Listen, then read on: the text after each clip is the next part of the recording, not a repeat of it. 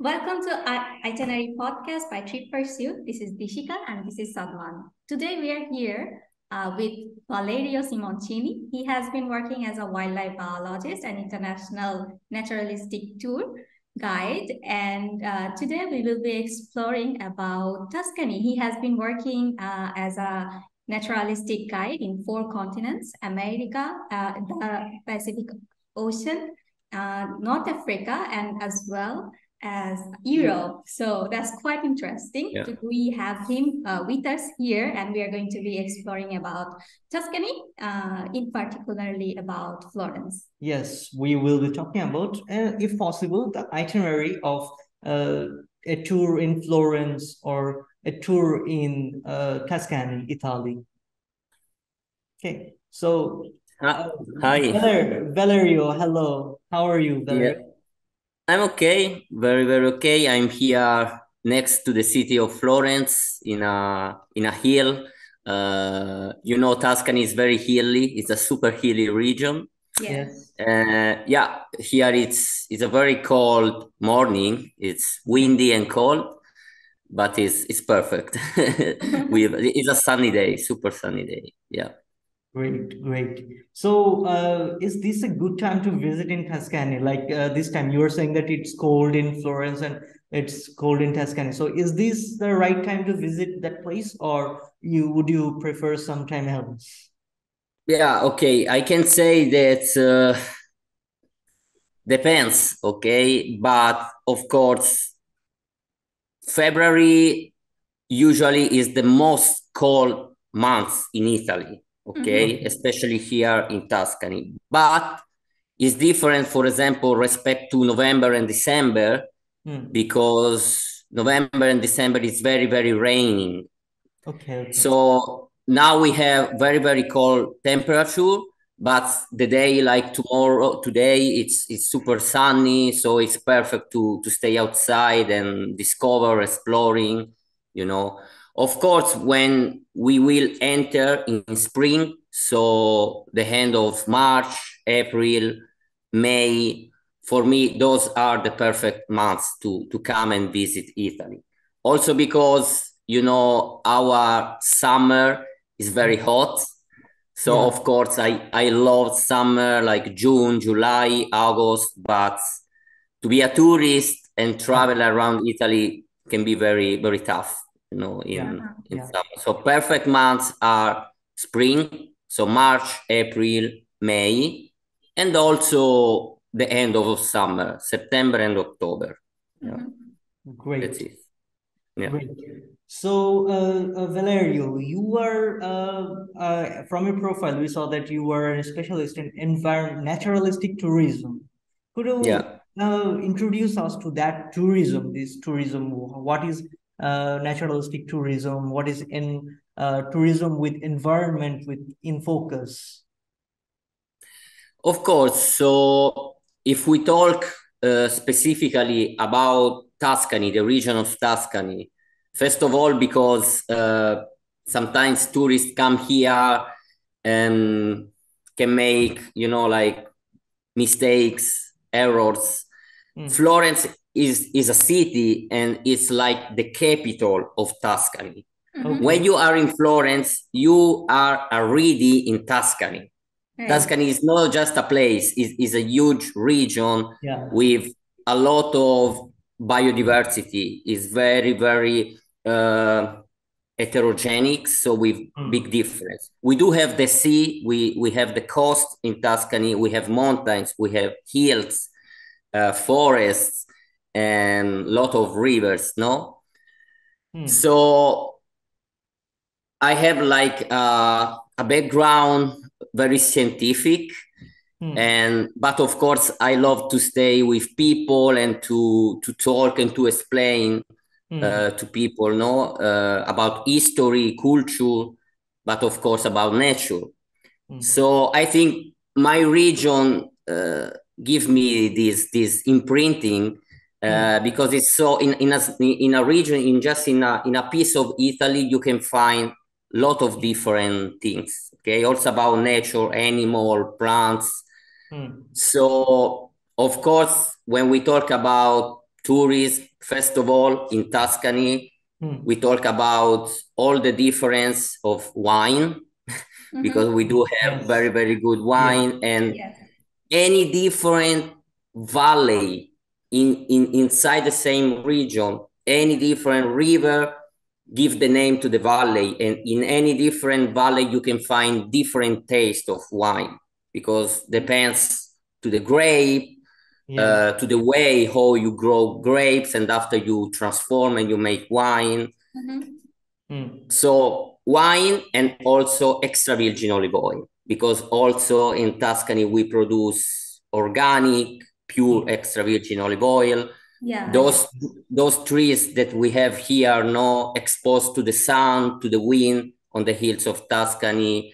They can produce really very, very good extra virgin olive oil. That is, I think, the first one for quality in the world.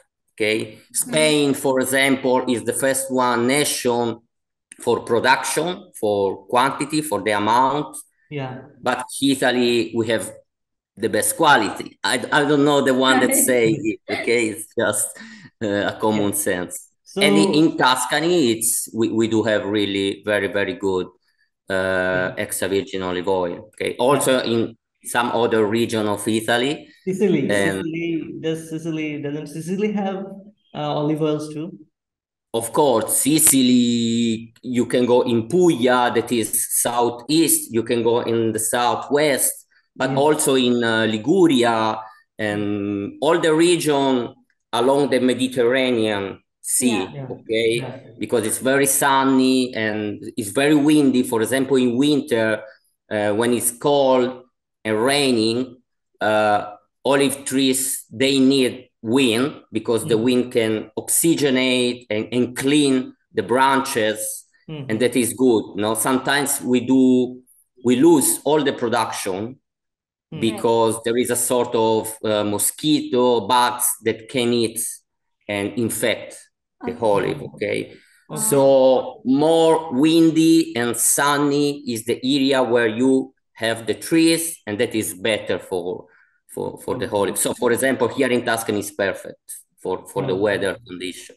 Yeah, that's great. Of course, when you go and you travel, you can walk through grapes or olive trees. It's not just about that. When you walk in Tuscany, for example, I work 80-90% with tourists from the States, from America. Okay. And when you stay there and you walk also just in an ancient path, in a trail in Tuscany, you can feel the history, because it's completely different respect to the new continent of America. Like we were talking about Florence. You go in the city center of Florence today, 2023, and are the same tiny roads.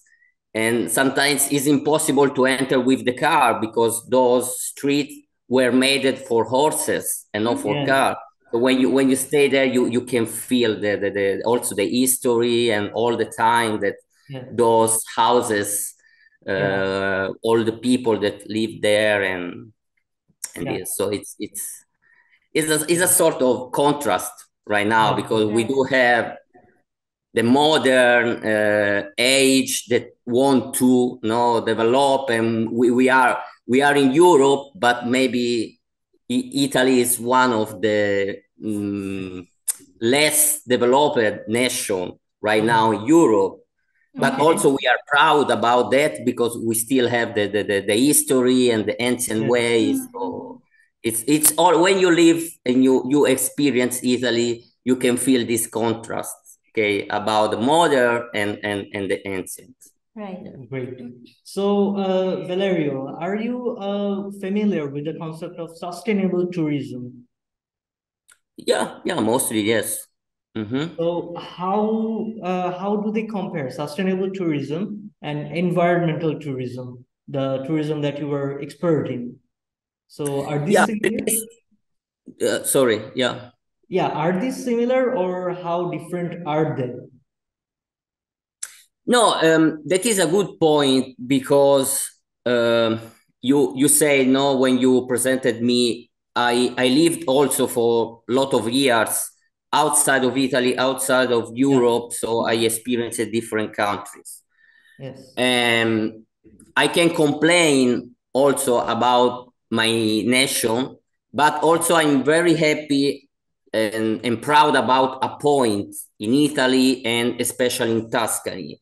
We do have a lot of rules, a lot of law that always try to keep the landscape how was like 2 3 centuries ago, 5 centuries ago is the same now. We do have rules for the city, for the town where people live, and we do have different rules for the countryside. So it's like the government won't try always to keep the countryside how was. It's not so easy, for example, that you buy a property, a piece of land, and from nothing you can build something new. No, if you own soil, you have just to use the soil, like to grow grapes, olive trees, and this stuff. And in a sort of way that is good because keep the beauty of the land, of the nature, no? So, of course, there are some new professional like kind of job, like a environmental guide that you can take people, bring people in the nature, you can explain, you can teach, for example, with scholars, with high school, with children. And so it's a way to share the knowledge about nature, but the impact it's always, like not so strong and to affect the nature. So in that case, here in Tuscany, we do have a lot of rules that always try to preserve the landscape and all the biodiversity of nature. So I've actually researched a bit, and I saw that Tuscany is very aware of the nature and also has the responsible tourism, right? Yes. So what does the government of Italy exactly do to preserve these places? To conserve the wildlife or nature spots? Yeah, for example, we do have a lot of small reserve, okay? Like it's also possible to find big national parks where the wildlife is protected. You can go there and, for example, and hunt deer or any kind of animal but especially for me personally, what I think really matter here is that we do have a lot of small piece of land and with different name. I mean, not just national park, but just local reserve, regional park, and all those sort of law that try to keep in different ways the landscape. So, for example, when just to say, if you are no practice to stay in Tuscany or in Italy, any private owner of a piece of land with just olive trees, okay?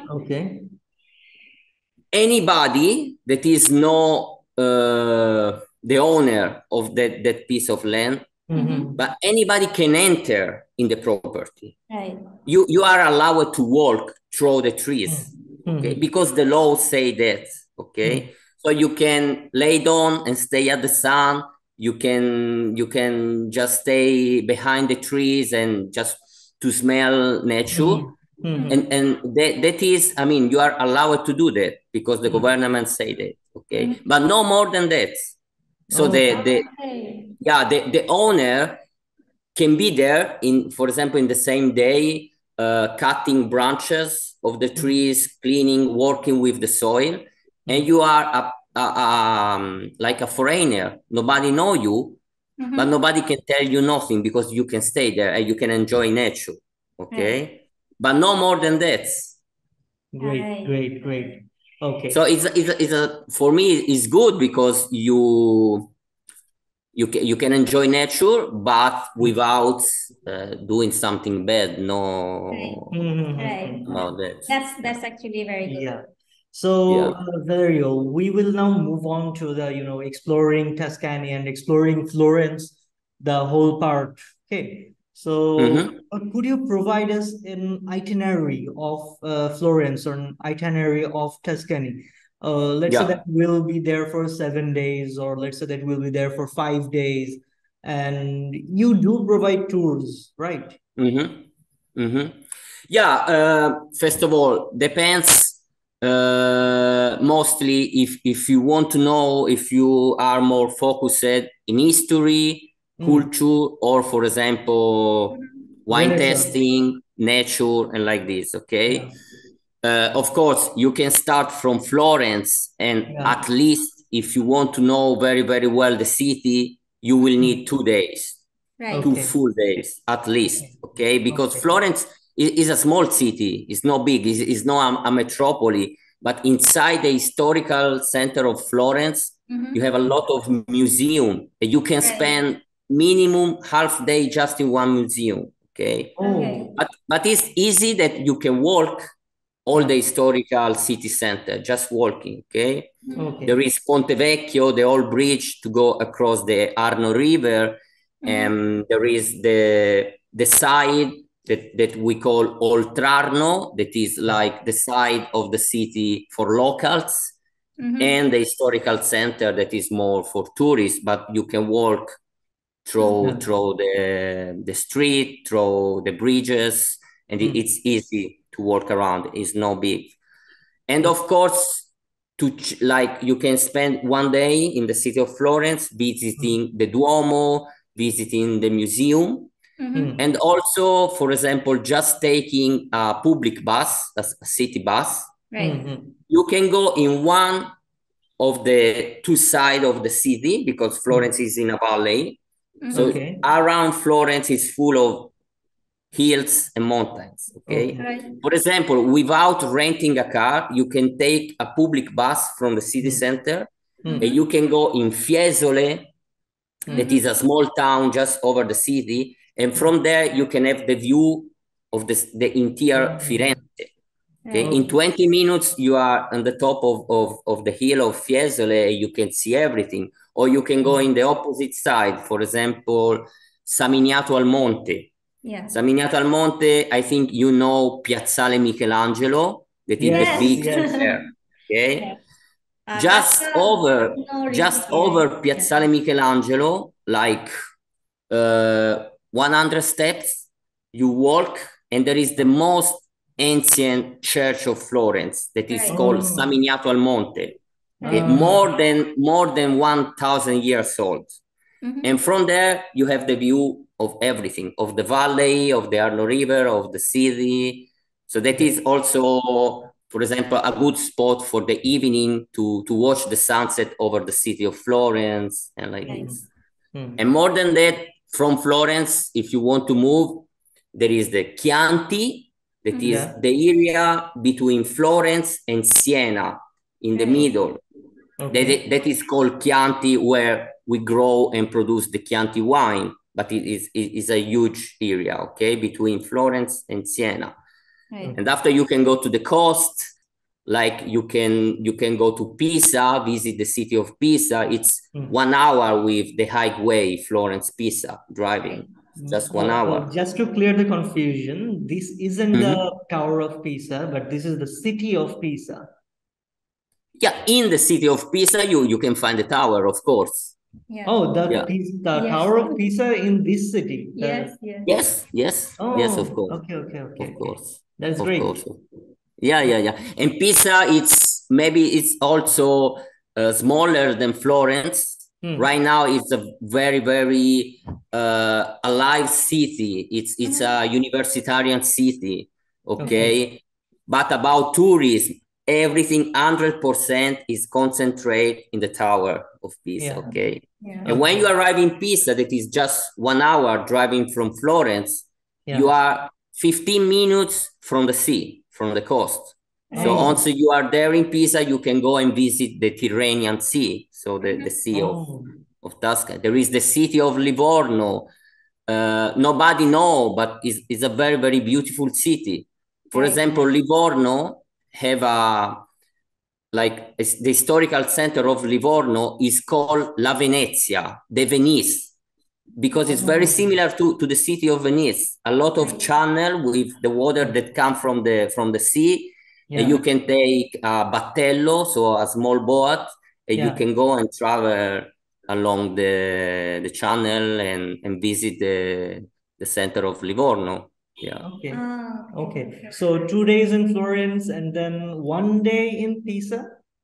See, 1 day, you can spend 1 day between, for example, Pisa and Livorno to visit the coast. Yeah. And after we have the south of Tuscany, we call Maremma, so the province of Grosseto, that's still very, very wild. For example, in Maremma, we do have a regional park, and Maremma is known for the beauty of the nature, okay? It's very peaceful. So in Maremma, is the pronunciation right? Maremma. Maremma. Maremma. Okay. So in Maremma, do they speak English? How popular is English?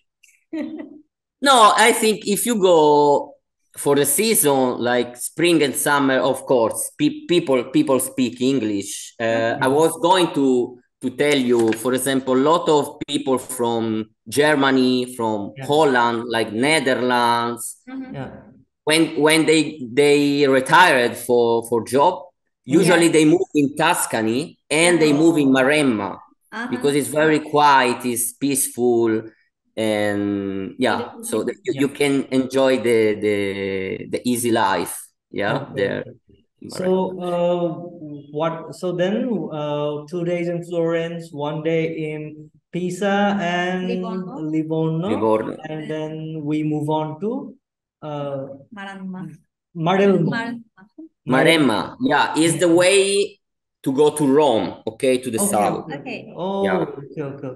When you are there, for example, you can also, and the same from Florence. From Florence, you can go to the west, so to the coast, to Pisa. Also, if you go to visit the Chianti, when you are in the Chianti area, you can go to Siena.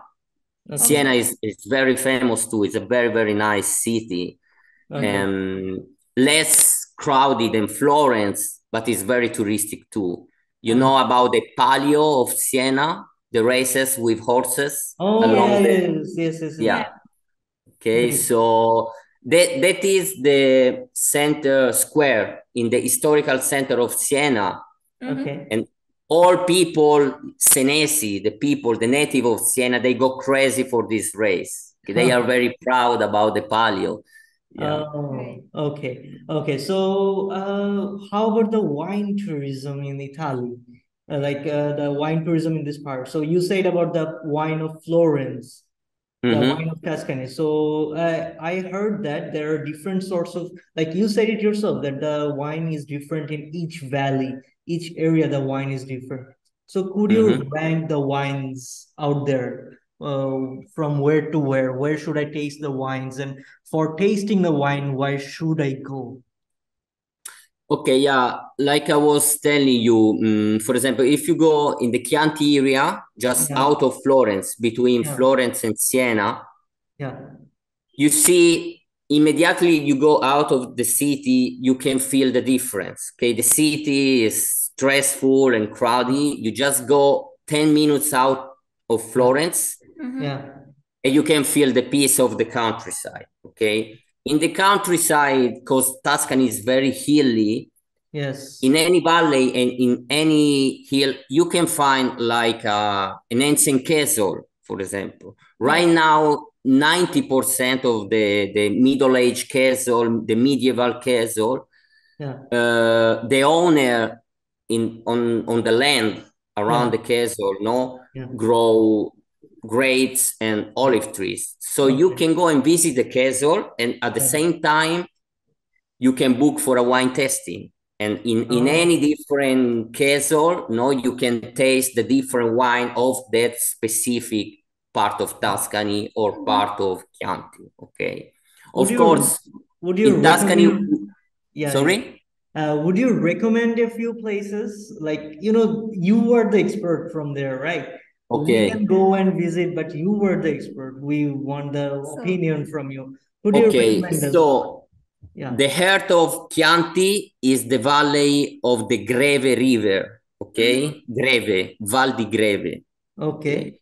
Around the Greve Valley, you can find Castello di Verrazzano. Okay. It's a very, very beautiful, like still the same, like in 700-800 years ago. It's a castle in a top of a hill, Yeah. right. and they do wine, of course, different kind, okay, especially Sangiovese. Right. Okay. Sangiovese is the name of the ancient grapes that the Etruscan people, so I mean before the Roman Empire, the local people, the native people of Tuscany, the Etruscan, they started to grow and to produce wine through the Sangiovese grape, okay? Yeah. So when you go in Chianti, you can taste the real Sangiovese wine.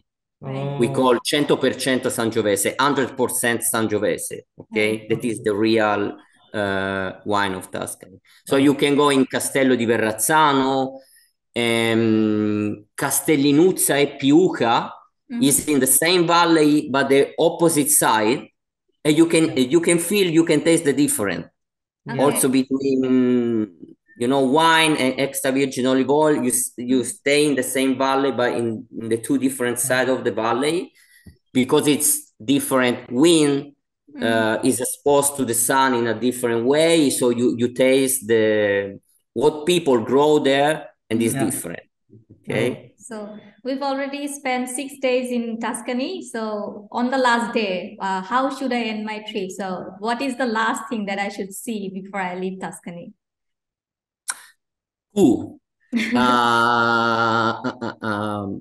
We do have also Apennines, that is a big mountain complex. Right. Okay? In Italy, we do have two big mountain complexes, the Alps that are on the north, Yeah. and the Apennines that come across Tuscany.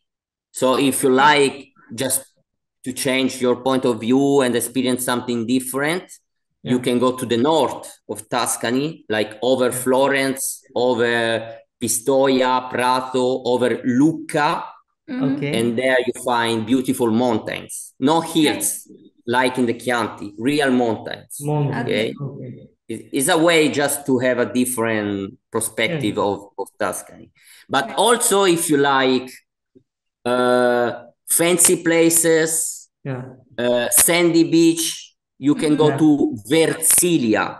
Versilia is the north coast of Tuscany, at the border with Liguria, very close to Cinque Terre National Park. Okay. You still be in Tuscany, but you see the landscape is completely different. That is Versilia. Forte dei Marmi is very close to the caves of Carrara marble. You know, the white, expensive marble, the Carrara marble. If you go in Florence, a lot of sculpture and monuments are made with the white stone, the Carrara marble. Yes. The Carrara marble come from those mines and caves at the feet of the Alps, Alpi Apuane.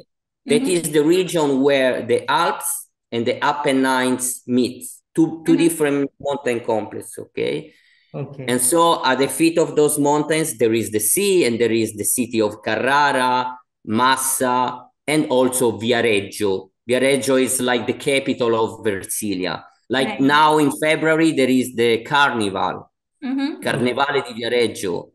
So a lot of tourists from Italy go there to see, all the party and people that dress in different way, and Okay. So we have 4 minutes here, and I will give you specifically 2 minutes to talk about the budget of visiting Tuscany of the whole trip. So also, should I book a tourist guide like you give tours probably, right? So should I go solo or should I book some tourist guide? Yeah. The same depend to you to your feeling of adventure. Of course, I can say if you want to experience very, very well the city of Florence, I recommend you to book a tourist guide because usually are people that study for a lot of years at the university, history, languages, and they know very, very well any museum. So you can enter into the museum with a tour guide and really like in a day, you can learn something that maybe people need 5 years of university to learn. Okay. The same if you want to go in the Chianti or around in the forest, in a national park or in the coast, you can book a guide like me, an environmental guide that I already know like the best places like Castle, family factory where you can eat local food. And so you can save like time, energy, and go strictly directly to the best point. No, about the budget, depends. No, again where you stay. Of course, the city of Florence right now is pretty expensive.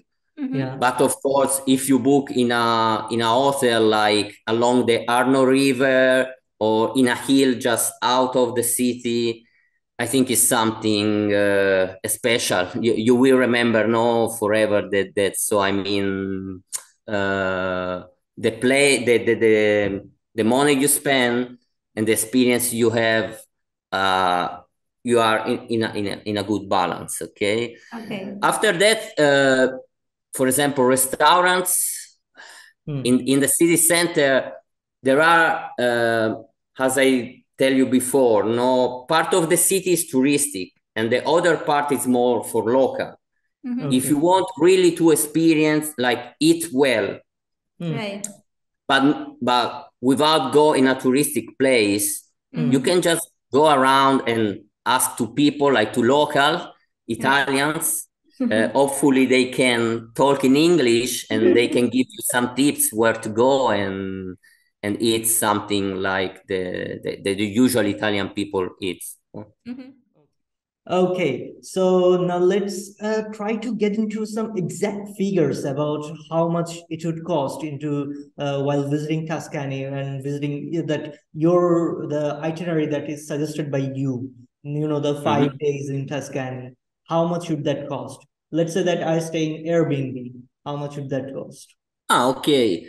If you stay in a Airbnb in Florence, everything is a little bit more expensive than the rest of Tuscany, no? So, for example, you stay in a matrimoniale, so double room for 2 person. Of course, can be less than €100 for day, for night, okay? Like 80, 70, 90, depends, if you want a breakfast with you in the morning, and especially everything depends where you stay in Florence. You can find, for example, an apartment very clean and everything, but in a house like where, for example, students live, or you can find an apartment in a side of the river with the view of the monuments and can be the double price. Okay. So you can arrive also €200 for night, or if you go in a hotel, 5 stars hotel, also €1,000 for night, depending if you want jacuzzi or no. Okay. But usually can be for like B&B or Airbnb can be around 70, €80 for night for 2 person. okay, in Florence. Okay. Yeah. So about the car rent or public, Yeah. taking public buses or public transportation. Yes. Yeah. So how Yeah, costly are these options?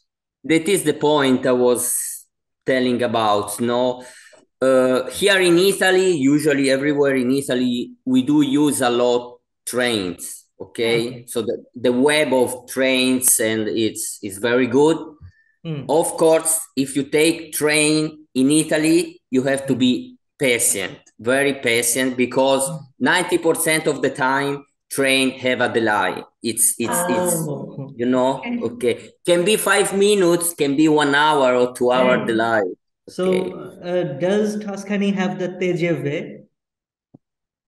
No, okay, TGV, it's in French. Okay. We do have something similar that we call Freccia Rossa. Okay. It's the fastest train, okay?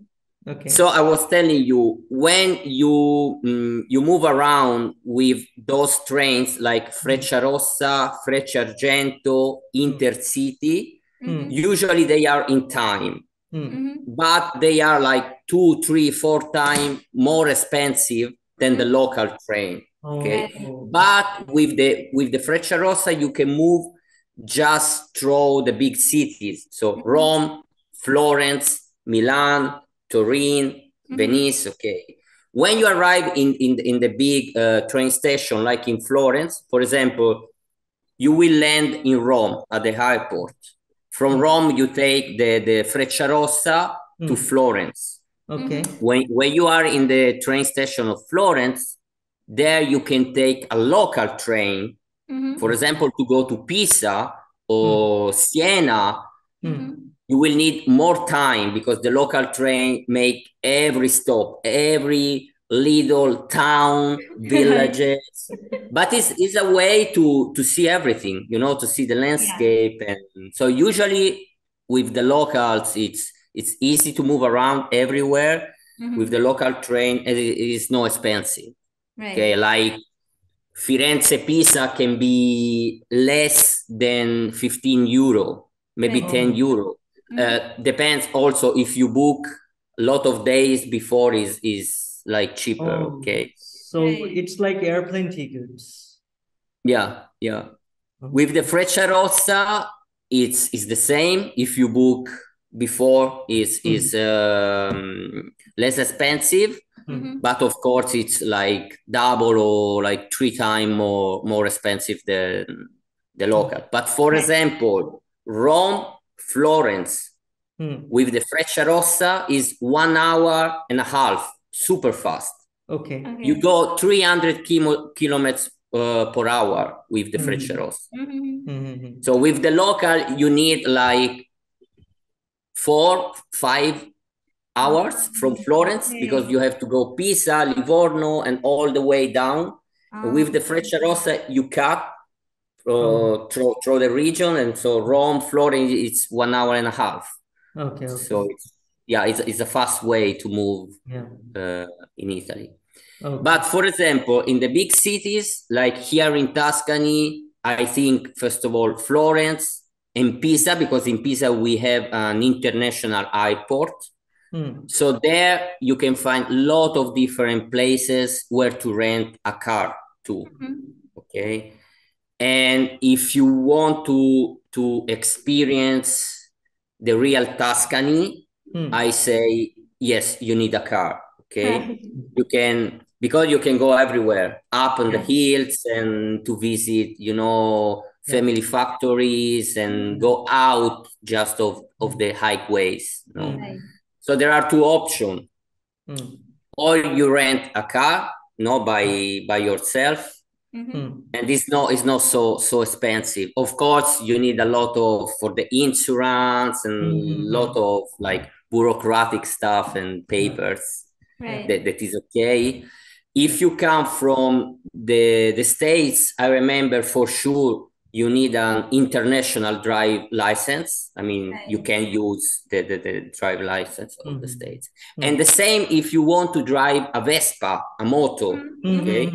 Because I do also tours for some tour operator, like a guide with the Vespa. I know that is something different for people that come from another continent, and it's very nice to go across the hills of Tuscany with the Vespa. Is a way not to experience everything, but also to drive a Vespa, you need an international drive license. Right. Okay. Right.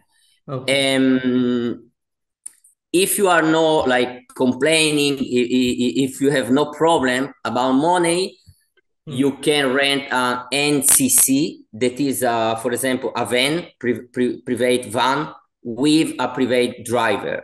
Right. So you are no worrying about nothing. You just sit outside, and the driver can bring you where you want around. Okay. Of course, the NCC have a cost because you have the private driver, and like you can book for half day or a full day the van with the driver, and it's like 5-6 times more expensive than if you rent a car for yourself. Right. Okay. So what would be the exact figures here? Like how much would it cost for each? Like you said, 15 euros for the local train. That is from Florence to Pisa, right? Yeah, 15 Florence Pisa for with the local, and Firenze Siena can be 20 something, no more euro, but with the local that it's 1 hour and a half, like the same go from Rome to Florence with the fast train. Yeah. And to rent a car, I think at least if you come from out of Europe, at least 40 euro per day minimum. After that, depends to the kind of car you want. You know, if you want a Jeep, it's more expensive. If you want a tiny Fiat 500, it's maybe 40-50 euro per day. Yeah. Okay. So what would you recommend a budget for this itinerary of yours? For the 7 days. Okay, without talking about the flies and just to stay 5-7 days in. If you want to book also every day a tour guide and something like this, I can say between 2 and 3,000 euro. Right. Okay. That is okay. Just to be, free to do everything you want to do, to eat well, to drink well, to sleep well. I can shop in that amount of money as well. What? Shopping. Yes, I was sure that about that question, because when you will be in the center of Florence, I know that you would like to, like, just walking around, you see Gucci and Prada and Salvatore Ferragamo, all the shop around. So of course you can do some shopping too. Yes. Right. Okay. So but of course, if you want to buy a lot of stuff like that in Florence, and for example in Viareggio and Forte dei Marmi, I was talking about the Versilia. There are a lot of places similar in the Versilia too. You will need minimum the double or 3 times the same amount of money. Yeah. Okay. So 2 to 3,000 to have a good goal for your itinerary. Okay, done. 2 to 3,000. So we can visit it. We can if it's just for 1 week, I think it's a good experience. Okay. So how do you think, like, the tour in Tuscany, how female friendly is this? People, sorry? Female friendly. I mean, for girls, how safe is it to visit all these places if I were to visit alone or with my partner or something? It's okay. It's completely okay. If you book like a package, of tour with the guide, with the tour operator that provide for you a bus or a car and trains and everything. It's completely okay. I like before when I started to work in the tourism. No, I was working for different tour operator. I was doing like a day trip, for example, from Florence to the Cinque Terre National Park in the same day, visiting, like doing a trail, an hiking, and after going back to Florence. And I saw a lot of like also women and girls traveling by themselves, and it's when you have everything like the guide and the tour operator that provide for you about everything, you just have to worry about what to eat at evening when you go back in Florence and go to the hotel and sleep, and that's all. It's not so dangerous. Yeah, so everything is as long as I have a local tour guide. Sí. Okay. And how, convenient or how easy is it to travel with a family? I think is a good experience, first of all, because as I told you, it's you can find cultural things, history, but also the peace of the beauty of nature. So I think for a family with children, young children, is very nice to go around and experience Tuscany. And of course, if you want like to spend some energy and time on the web, for sure hotels and also Airbnb can give you like discount and package for families. So I think it will be convenient also for families. Okay. Yeah. Okay. So another question, that is, how is the nightlife in Tuscany? Depends to the season, first of all, because for example, right now in winter, you can find Movida, but just if you go in the big cities like Florence. Florence is always alive because it's a universitarian city, but most Florence it's a city with a lot of university for people that come from outside, not just Italian university, private university for Americans. We do have private school, like for example, I was working in a school where I was teaching sciences, biology in French because it's a French private school. So when you go in Florence, it's you can feel a very international environmental, and so during the night you can find everything, pub open, disco, and like this. You just go out of the city of Florence, like 20 minutes driving in a beautiful village in the top of a hill. And after 8 p.m., there is nothing. You can find the local bar that we call Circolo, where all people of the city are there, like playing with cards and see the match at the TV about football, and that's all. So if you want to live the nightlife, you have to go in the big city center in Pisa, in Florence, in Siena. Yes. In summer is different because during the summer, also in every small village at night, you can find a sagra, that is the local fiesta, the local party of the village.